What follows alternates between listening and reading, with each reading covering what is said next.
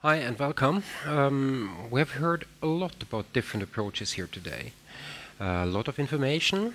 We have heard about the method wars. We have heard about the Game of Thrones. We have heard about Genofin and the complexity here now. Very interesting topics. And I would like to look at a different thing here. I will be doing this from a safe perspective, but this is not limited to safe, and because it's information.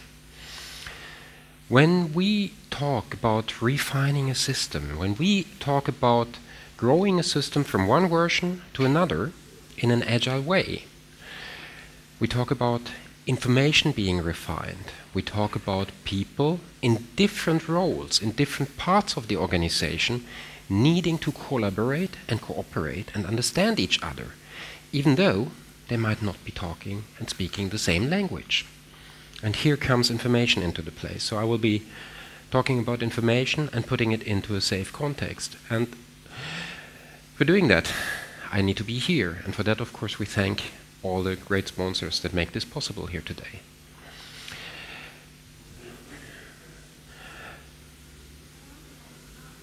Okay, why are we doing this? Why are we talking about being agile? We have heard here at this quite good comment now, why should we go to agile, and why don't we look back at what we have done well, which is a very, very valid point.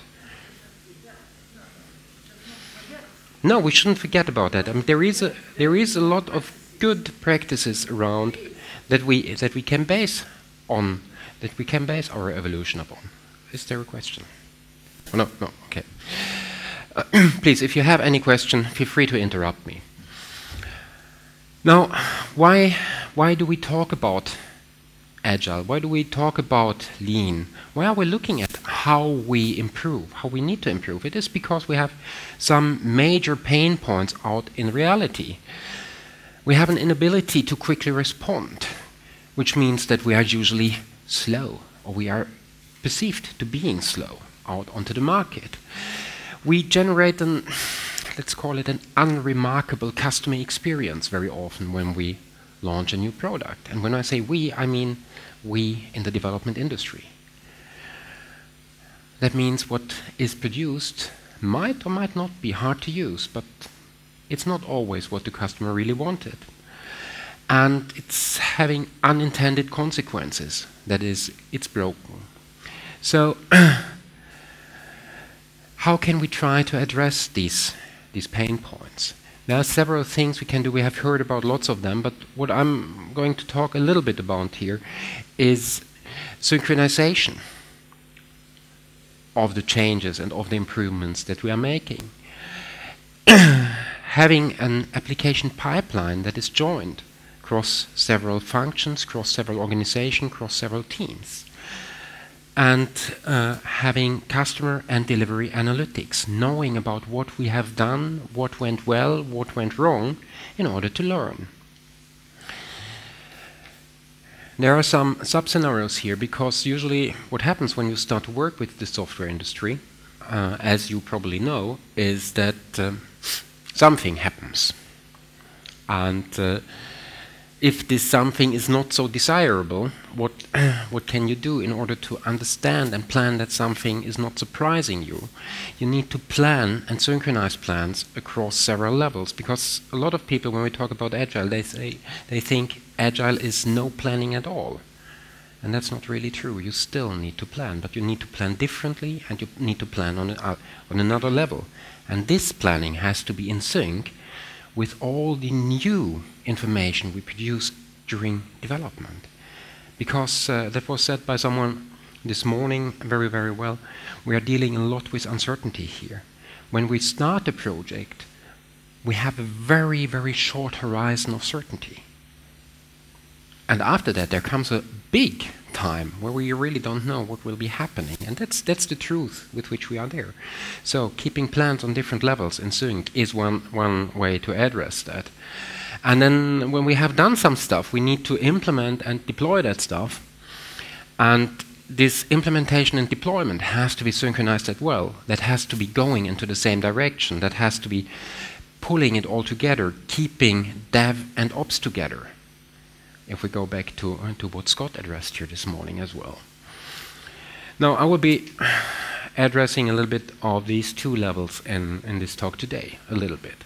And I will be doing this from a scaling agile perspective. And if we talk about scaling agile, we have to look a little bit back about agile. Because what is agile actually doing?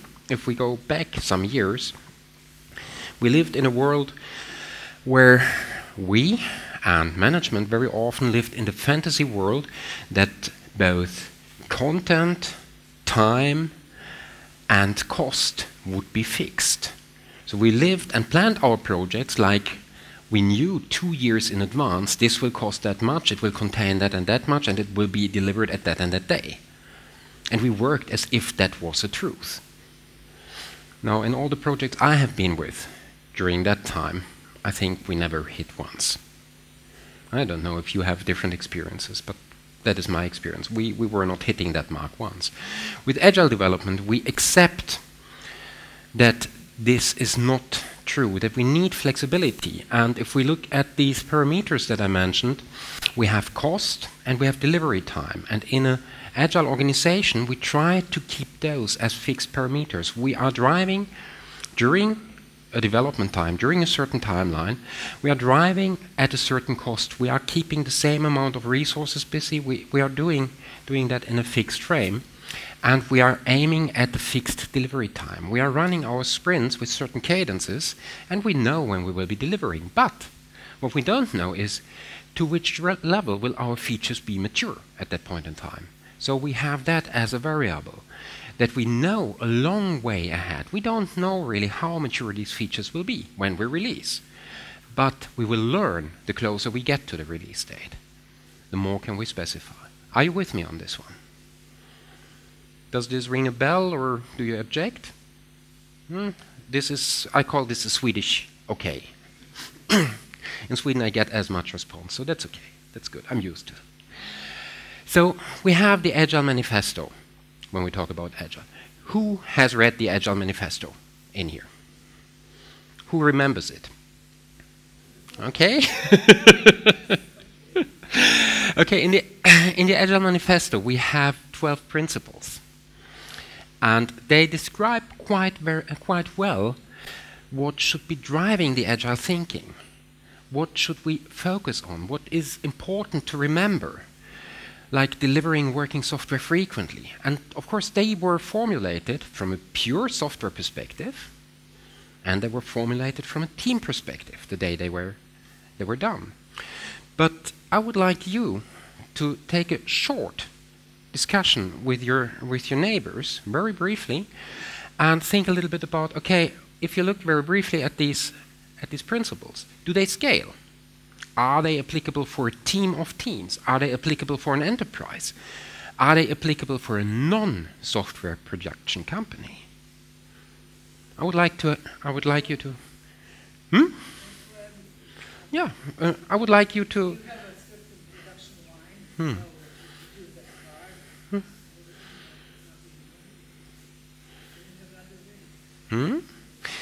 I would like you to share a little bit of your thoughts and discuss briefly with each other about that. It's free to talk with each other now.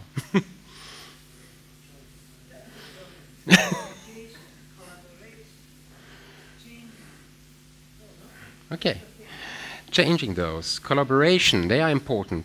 But do you see anything here that is obviously not working if you try to scale that? I know. Working softwares.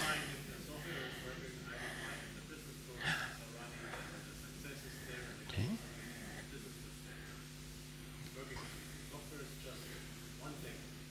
That's a good point. If we want to scale this, it's not software we're talking about. It's technology, it's business, it's product. It's about what we are developing at the moment. And in the end, it's about, are we producing value towards our customers with working technology, working product, whatever. So that is something that, yeah, if you want to scale it, you shouldn't focus on the software part here only. Good comment. Okay, let's continue there. So if we want to scale this, there is always the opportunity to do as we were told here prior to lunch.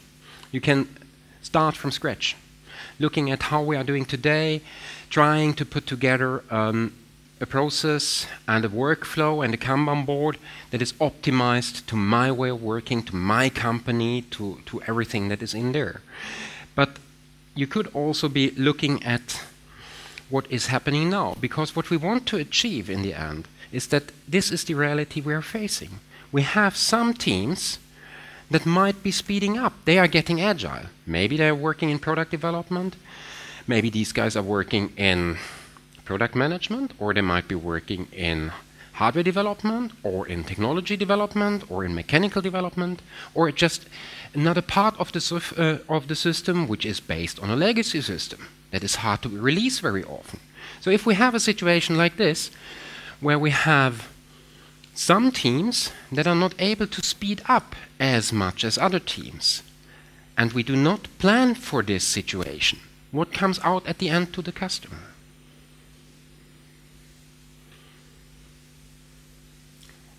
Not very much. What comes out, of course, is a higher job satisfaction. It comes out probably less faults. It comes out higher quality, all that stuff. So that is a positive impact, regardless if everyone is drawing in the same direction. But from a pure delivery perspective, this is not giving us any big improvement. So what we want to achieve is rather something like this, where you do synchronized planning across your business release, and try to do that planning and the order in which stuff has to be developed, so that you, for example, here can have a release of the Agile team that is still working with the old platform. It has no dependency to what's coming out here. So you can release earlier from here towards an internal or an external customer, and by that way generate value at the customer at an earlier point in time.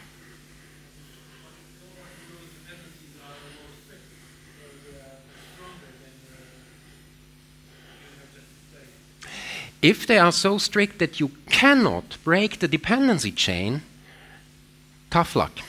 Then you can't speed up your delivery, because that's what you're saying as a constraint by saying that. If you have a constraint that says we can't deliver more often, whatever that constraint may be, and it's unquestionable, then you just gave the answer. It's not possible. But I assume that in most industries this is possible. You have product versions, you have a platform, and you can decouple some functionality from the new platform and deliver it to the old platform. In a lot of companies you can be doing that. You can be at least doing internal deliveries to run verification and test cycles much earlier, integration cycles much earlier. So I'm positive that in a lot of companies you can do this kind of improvement regardless of what kind of technology you are developing up here. And we're currently running this kind of projects to identify this stuff with a number of companies that have both hardware, mechanical, and firmware development as well. So you can find and improve in that area. So let's assume that this is where you want to go and where you have the possibility to go. Of course, if you want to do this, you need management and support, you need a lot of stuff in place. But if you have that, you want to scale. And if you scale, you want to communicate. You want to have one language. And one thing is to use a blank piece of paper and doing that yourself. The other is to go to one of the available frameworks. And now I'm basing this on SAFe, which does not mean that I'm saying that SAFe is the only solution. SAFe is one framework that provides a common language across different parts of the business, where you can communicate about what you are doing and explain why you are doing certain things in a certain way. The AD offers the same kind of language framework, with different words of course, but also language framework. Other frameworks do that as well. So this is an example why I'm using SAFe here for this talk.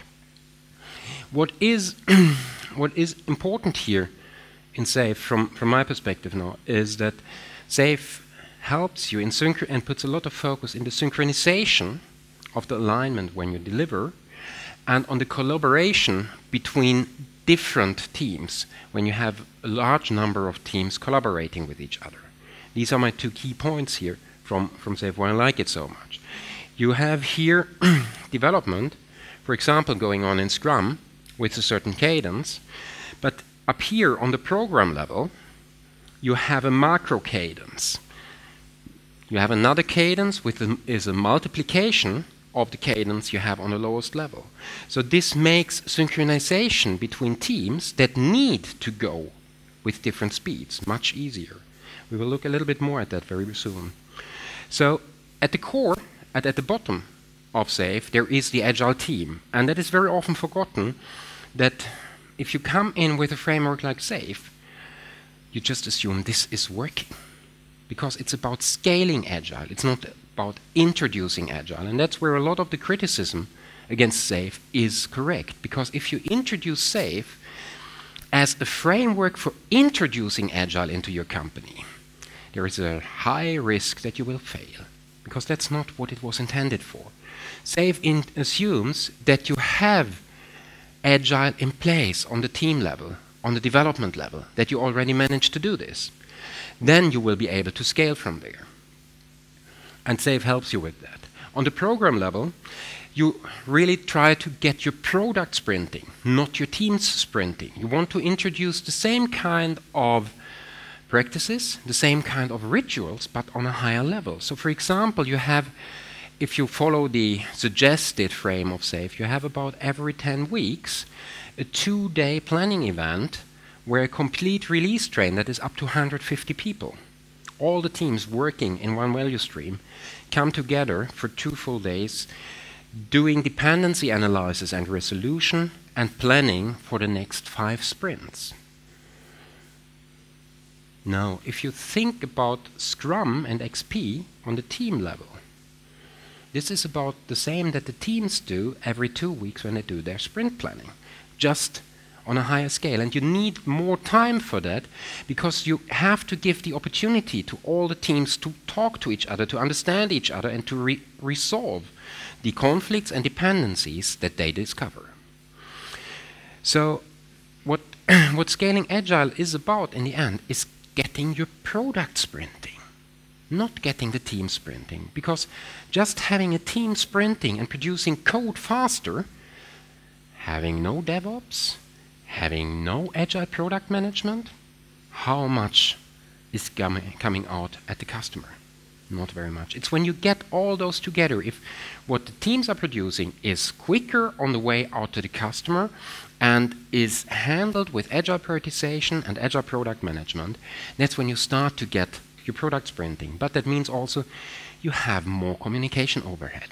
Because if you want to have the teams being able to make tough decisions about prioritization, if you want to have the teams being able to do planning without hindering other teams, they have to know what they are doing. And you can't do that without communication. And that is very often forgotten, that you say, yeah, these Scrum meetings we need to have, but do we really have to have these big planning events? Yes, you do. If you don't talk to each other, you don't understand each other, you won't become a big team sprinting a product. On the portfolio level, when you want to scale it even to that level, we're talking about getting a complete corporation sprinting and getting principles from Agile and Lean into a complete corporation, building on principles from Lean and Kanban very much, not so much from Agile, because it's very hard to get the purely Agile XP stuff scaled even up to portfolio management. That is hard. So there SAFe relies very much on Lean and Kanban principles. Let's take very few of them, of what we are talking about here, a little bit more in detail, just 3 of them. One of the core elements is develop on cadence. I already mentioned that. You have a cadence of development where you have your sprints, where you always know what's happening. If you have worked with Scrum, you know how important that is, that you have always the same things happening. And you do this on the product level. But that does not mean that the product doesn't necessarily release only at these points. So you develop in cadence, but you release on demand. You release on when there is a business need for a release, not because the calendar is telling you so. So that is one important principle. The next one is alignment. Alignment is very important if we want to scale Agile, because Agile builds very, very much on trust. You need to trust each other on the same level. You need to trust your peers. Development teams need to trust their product managers to coming with the right information and giving them access to the right information to being able to make the tough decisions. And at the same time, management has to trust the Agile teams to do the right thing, because otherwise we will be back in command and control.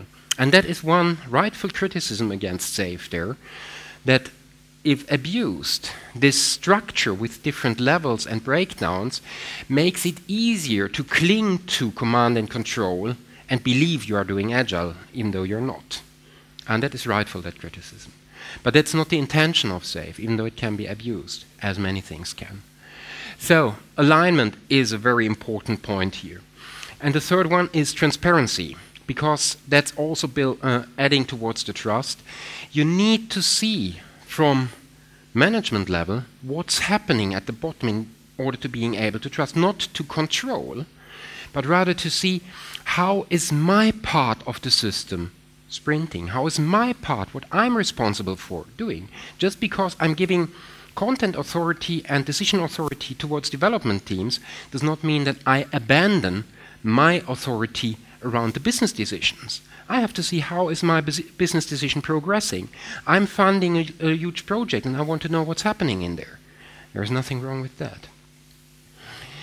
Okay, for all these kind of things, alignment and transparency, we need to have information. We have to have the same language, and we need to look at what it is we are dealing with.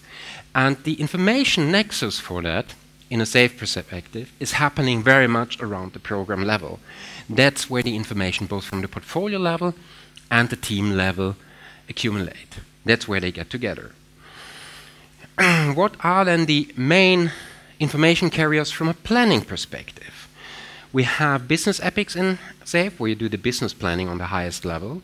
On the program level, we have program epics that are local to one program, but that can span several releases, and we have features.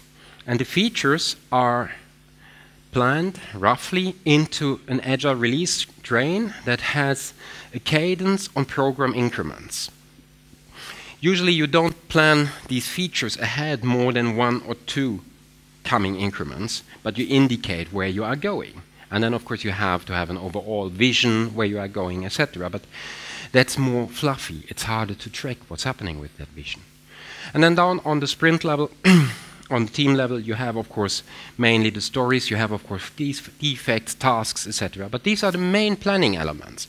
Then you have other information you probably want to track, like how is my system faring, what are critical system areas that we are working with, etc. But from a breakdown and planning perspective, these are the main ones.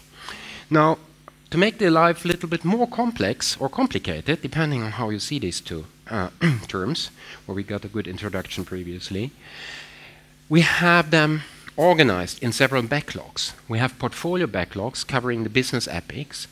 We have epic backlog and program backlog on the program level. And we have team backlogs with stories and defects and other stuff they need to do on the team level. So we have several backlogs on several levels, and they are connected with each other by nature. If you are working with Scrum already today, you probably get some list of features that program management wants to have implemented, or product management, and you break it down into stories. But do you get the information about how is that connected to your business objectives and to your business priorities? How is that in your life? Do you get a visibility from your stories towards the business planning? Would that help when you make decisions about priorities down in the team? Let's look a little bit at that later. So we also introduce here one additional term, which is called work package. I won't in this talk too much about that, but this is a planning item for planning on the collaboration level between teams and focusing on integration, where one team can implement a work package in one sprint, and that makes dependency resolution a bit easier than just breaking down from feature directly to sprint, but that is a different discussion. So you do a breakdown from epics down to stories across several levels. Depending on your way of working, you will have different information elements, but what you in fact are doing is you have some business planning and you break it down, you refine that to a lower level. And then you have to update it upwards. And usually, in most companies, it's like, okay, here we have some portfolio planning in Excel. That's a tool of choice in many companies for doing this kind of stuff. You do some feature planning, maybe in Excel, maybe in a requirement management system, whatever.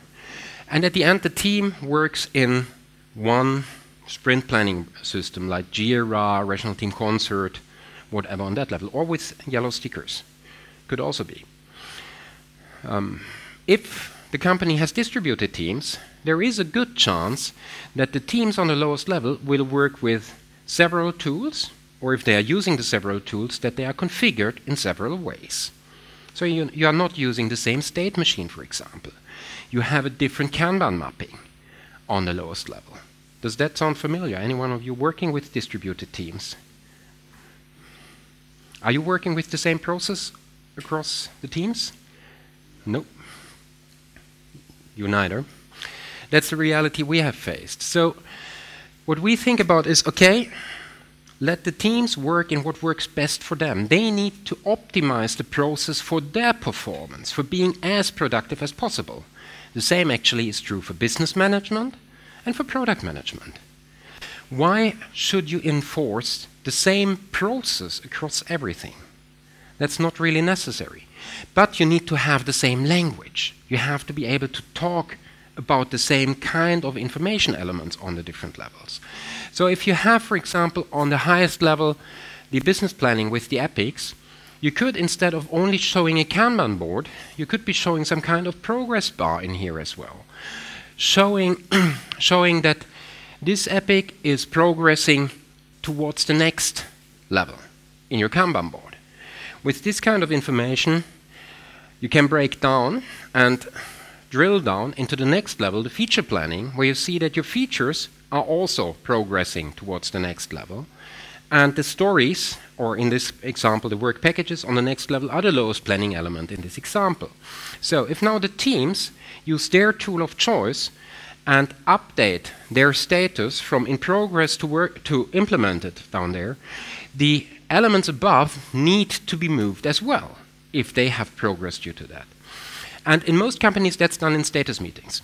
You sit together, how is this doing, how is this feature progressing, how is your project doing? You collect that kind of information, or you send around large Excel sheets that need to be updated. But since in many companies the lowest level is already addressed in a system like Jira, you can harvest that information and you can combine that in another system that analyzes that information and brings it upwards. You can do this kind of stuff yourself with some programming, with some Excel, maybe adapting some existing tools. With plugins, yeah. We have a solution on our own, my company, that does this, so these are screenshots from our tool. And of course I have to mention that as well. And you can collect that information from several sources. And why do we want to do this? These are screenshots from the progress of some of my teams that are working in my company. And these are from last week. So what I see here is that on the left side of this green bar is historical data, and on the right side of the green bar of today, that's planned data. And what I saw there was down here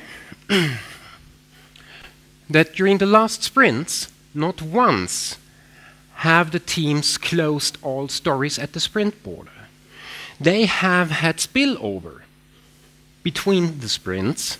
In the way we are working, we have actually, during discussions, changed our definition of done. So that we now say that a work item is done only if the stakeholder has accepted it, has agreed to it. And that is usually done during the sprint demo.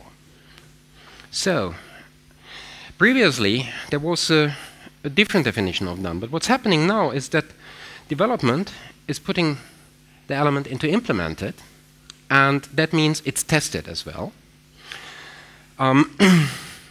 And then nothing happens, because that is not clear to the stakeholders that now they should be getting active. Actually, what's happening here in this Kanban board, elements and implemented, that's the place where I as a stakeholder should be doing a pull and see, okay, here is a feature or a work package or whatever that I'm responsible for, which I should acknowledge, which I should say, okay, this is implemented and works as I desired.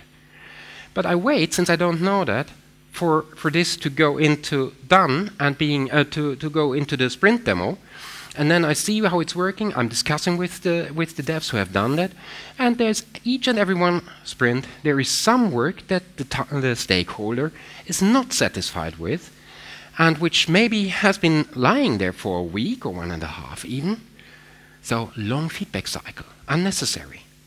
So what we are doing now is we are doing a new state in between here, verified after implemented, to indicate it's not only implemented, it's verified, and to make clear that verified is owned by the stakeholders, and that's from there where they should be looking several times during a sprint and give their okay or not okay towards the teams. We wouldn't have seen that if we would not have combined the information from several tools and the information from teams at different locations into one and the same system, so that we can see how is the complete product progressing and running. This is just a short example from my daily life where this kind of systems help. It's not that I say you should be using systems because I like systems. It's really because they solve some problems. Okay, another problem they are solving is they help you with consistent prioritization. And Don Reinertsen, who has already been mentioned today, he has written in his book Principles of Product Development Flow that you have to take an economic view on whatever you do. And that means you have to come up with an economic system that reflects your economic view. So you have several variables you could be looking at, or you could follow suggestions from him about looking at something called weighted shortest job first, to simplify that, where you do your prioritization by calculating something called the cost of delay. That is an important measurement that you should know about when a feature is coming late. What is the cost of delay? That's the most important economic factor, actually, if you want to prioritize. It's not about what is the business value of that, no, but what would it cost our company if it comes later? Because then you can think about, okay, if we combine the cost of delay with development duration, we can actually do a variable calculation based on cost of delay divided by duration. This could be our priority, because the quicker something reaches the customer relatively to its value, the better for the most companies. Now, now I don't go into detail here, but this is quite a complex formula. Suggestion there from SAFe is that you could split it up into additional values, still quite complicated, but then they made some practical tests doing a comparison between having absolute values here for user business value, time criticality, risk reduction, opportunity enablement value, that something is worth $200,000, something is $500,000, or using a relatively Fibonacci scale, the same one that you use for your story points for ranking, because it is not important, is this worth $1 million or $5 million? It's important, it's twice as valuable as the other stuff. That's what you want to it. And everything else is anyhow guesstimates. You're just guessing what the value would be. But you have probably a quite good gut feeling about this is twice or 3 or 5 times as big or as valuable as the other thing. So this simplifies this quite a lot. And if you do this simplification, you can do this ranking, this prioritization, quite easily by providing in Excel, in our tool, probably in configurations of other tools as well, support for that, where you where just do a stacked ranking and use the relative Fibonacci scale accordingly. So that means you just say, okay, this is more valuable than that one, this is more valuable than that one, etc. And then the relative values are assigned accordingly, automatically, so that if you If you shift the position of one element in the duration column, the ranking, the result, will change. If you shift something in the user value column, the ranking will change. If you then have this kind of ranking available, that gives you the possibility to find prioritization and planning conflicts if you have that information available in the system, where you, for example, can say that if your planning conflicts with the prioritization, everyone involved will get a warning. So this is a possibility you have that you can work with if you handle information consistently, even though you can still have various tools depending on the need and optimized for the need in the different parts of the organization. You can still, if you agree on one minimum basic information model that is as simple as possible, you can still combine quite a lot of that information. And that is basically what I wanted to talk about. The keywords are up there: cadence, alignment, and transparency. These are the main keywords for achieving information consistency and for, for scaling Agile. So thank you for your time, and are there any questions?